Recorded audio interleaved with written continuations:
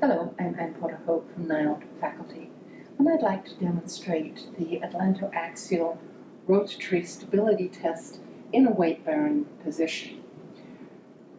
The Atlantoaxial joint has a lot of range of motion, so it's important that we get a good, stable fix of the axis of C2 without blocking the rotary movement that you're going to test. It's also important that you do a pivot rotation and not allow other movements to occur as you do the rotation.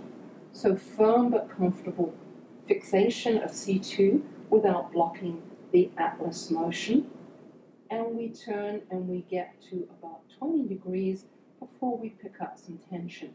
And I'm not sensing any restriction through range. We've just reached the end here, and there is a capsular kind of tightness that has built up.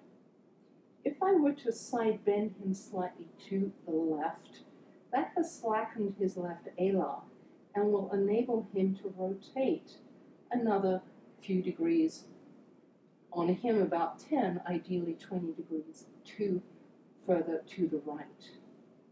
We come back to the middle again, and this time we take him to 20 degrees of right rotation.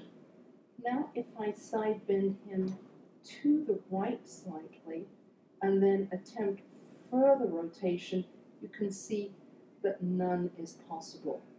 If I fix at that point and gently stress, if he experiences pain, particularly on the left side, one could hypothesize that one of the reasons for that pain could be a strain of the left alar ligament.